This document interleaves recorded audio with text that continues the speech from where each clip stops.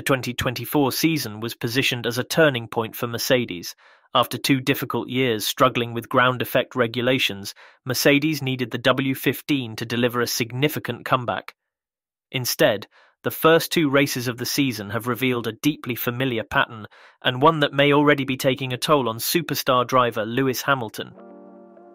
Mercedes promised big changes, but once again their new car is plagued by balance issues and a lack of pace. These problems are particularly worrisome when considering Hamilton. The 7-time world champion is struggling more than his much younger teammate George Russell, suggesting something might be amiss beyond just the car's performance. Former F1 driver David Coulthard has a pointed analysis. He's just not been settled with this car, and you can tell, George is just honing the lap time right now, and you can feel that Lewis is on the back foot. Could Hamilton, faced with yet another season of fighting against an unstable car, mentally be preparing for his inevitable switch to Ferrari at the end of 2024?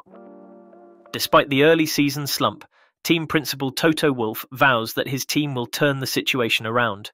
He insists Mercedes is working tirelessly to resolve the car's fundamental problems. Hamilton, naturally, deflects any suggestion of mentally being with Ferrari already. "I'm 100% a Mercedes driver right now, and that's my only focus this year," he insists. "The relationships I have with the people within my team go very deep. My goal is to deliver for them this year."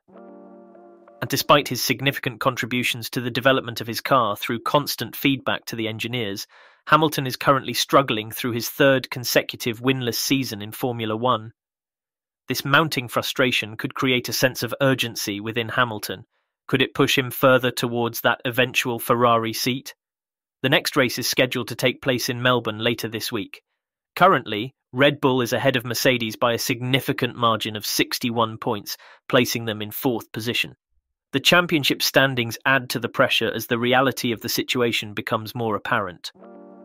Whether Hamilton's words should be taken at face value is open to debate. The question remains, are the lingering issues with Mercedes' car in the ground effect era significant enough to permanently sour this once dominant partnership? Will Hamilton's frustration grow as the season progresses, and how much mental energy is he already expending envisioning himself in a scarlet-red Ferrari come 2025? Leave your thoughts in the comments below.